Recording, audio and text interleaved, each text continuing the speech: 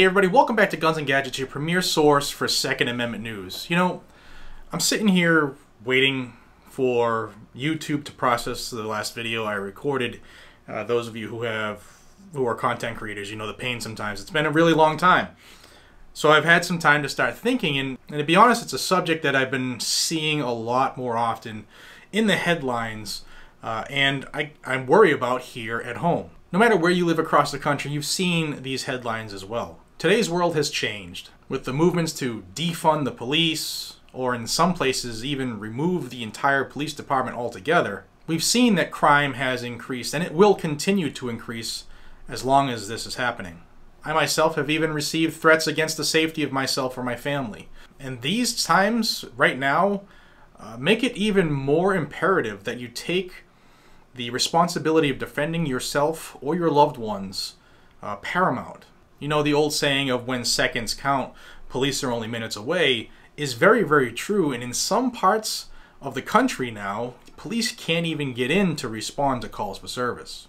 I'm sure you've also seen the same headlines I have, where, you know, large protests end up turning violent and people are assaulted, they're attacked, and in some cases, they're even murdered. And as certain areas of the country move to have less rule of law, the likelihood and the risk that you might have to defend yourself go up exponentially. I also think of the new gun owners that have joined our community since the beginning of this year. There are millions and millions of new gun owners out there, and many of them might not have advanced training or be aware of what they can or cannot do when it comes to defending themselves, let alone what happens after you have to defend yourself. As we all know, or should know, that if you have to draw your firearm to stop an assault, let alone pull that trigger, the police will be called and an investigation will ensue. Now, you will end up in court, and chances are very high that you may even end up in jail, especially if you live in a liberal state where they're not willing to, you know, just give you the benefit of the doubt of defending yourself. You will be arrested and you will go to jail. Then you'll need things like bond or bail, a lawyer, and then you'll have to worry about defending your good name and clearing yourself of the charges you face because you were forced to defend yourself. Now you'll have the criminal suit you'll have to worry about, and God forbid you were forced into a scenario where you had to utilize deadly force, there will be a civil suit as well. Now chances are most people don't have the money needed to clear your name, let alone get back everything you will lose during that time. You hear stories of big lawsuits where people lost their home, their property, their family, everything. And I'm no different. A year ago, I decided to join the United States Concealed Carry Association, the USCCA. Now, if you've been a member of the channel for a while, you remember that I mentioned that I joined them, but I did want to give it a solid year of looking into the USCCA and what they do and read stories of how they have helped numerous people in self-defense scenarios and lawsuits, etc., to decide, A, was it really worth the cost? And that cost is not a lot, especially when you consider how much lawsuits will cost to defend yourself, or how much your house is valued, because they attach those things. And B, did I find enough value in the program to want to re-up and to tell people that I love that this is something they should join as well? And the answer is yes. I have been a member now over a year. I re-upped a couple weeks ago, and I'll tell you that just the peace of mind knowing that if I have to employ a weapon to defend myself, regardless of what my job is, on duty, off duty, home, or wherever I am, these investigations will take place if I have to employ force. Whether I pull the trigger or not, that's going to be an investigation and could lead to charges. Now, I don't know about your family scenario. I have 4 children with autism.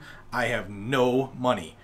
I can't afford to lose the little bit that my wife and I have, which is one of the huge reasons that I am still with the USCCA. You can look up and online, you can easily search how many people have had scenarios where they have had to use force and their first call was to the USCCA and how it turned out. And there are a lot of stories out there, which are also another reason why I have joined and have renewed. There's a lot of online training they have.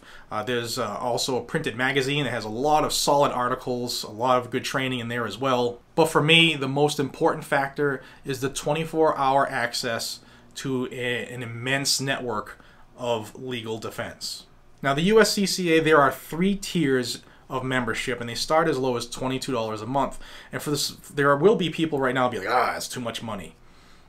If you just take your McDonald's and pizza receipts that you spend, or most families spend every month, it will far exceed $22.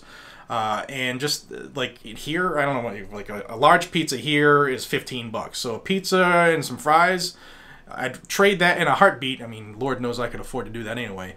But I would trade that in a heartbeat in order to ensure the safety of my family, both in the immediate, by me having to defend them, or them defending themselves, and also having that backup, that feeling that I am going to be okay with a legal defense too, and it's not going to put me in the poorhouse, even more than life already has.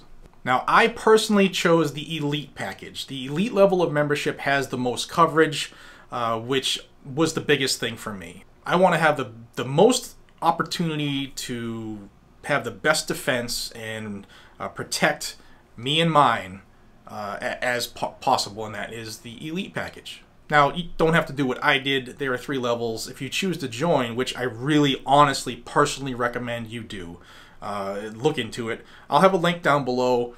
It's the USCCA's membership area. Yes, they have chosen to support this channel and work with us, and that link, yes, I'm going to be honest with you, will bring a little bit of money back towards the channel to help. But, guys and gals, if you are not in a position, or if you're not independently wealthy and can spend a couple $1,000,000 to defend yourself, even though you are 100% right, you're going to get sued. It's going to happen anyway.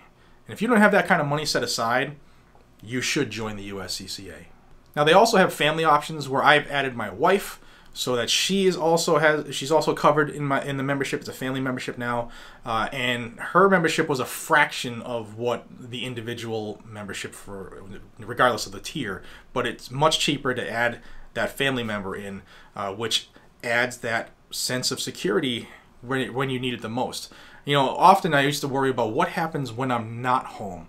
If my wife, she's licensed, but what happens if she has to, something goes bump in the night, and she is forced into a scenario where she has to utilize deadly force to protect herself or our children? You know, what would happen then? And with the USCCA, I have that ease of mind where I know that chances are we're going to be okay. Now, the good thing about the USCCA that even I didn't realize until recently, and which is actually huge. If what I've been saying so far hasn't made you say, you know what, I really should take my own safety into my own accord, they cover issues like civil suits. They also cover extreme risk protection order or red flag scenarios. So if your firearms are confiscated without due process, they cover that as well. They also cover unfounded restraining orders. In most states, they take your firearms. Well, if it's unfounded, they will fight for you as well. If you have a CCW permit in your state and you believe it was suspended or revoked improperly, membership in the USCCA lets you utilize their legal system for that as well. And they have a lot of attorneys, but you don't have to choose their attorney. You can choose your own as well, and they will cover it. The key thing is now the peace of mind that I have, the confidence I have that, God forbid, I am forced, notice I say forced because I'm not going out there looking to do damage. But if some person hell-bent on ill will against me happens to encounter me, and I am forced into a scenario that I have to do what I have to do, now I know that I have that backup. And that is a huge reassurance that I have now. It is a huge confidence I have achieved. And I just wanted you all to know that with everything we're facing now in today's world, I mean, look at the newspapers, look at the headlines online. The chances are increasing that you will have to defend yourself at some point. So why not make sure that you're not going to lose everything because of it? Like I said, I waited a solid year before I decided to tell everybody more about it, and I have found it worthy of me re-upping, and I do not plan on not re-upping ever again. And I want you to know that this is a huge asset for you as a gun owner. Again, I'll have a link down below. It'll bring you to the membership side, and just seriously think about what you could stand to lose if you had to defend yourself. All right, I hope this information at least got you to start thinking about what happens when you have to defend yourself. And until we see each other again, be safe, stay vigilant, and carry a weapon. And make sure you have that backup in case you ever have to employ that weapon. Take care, everybody.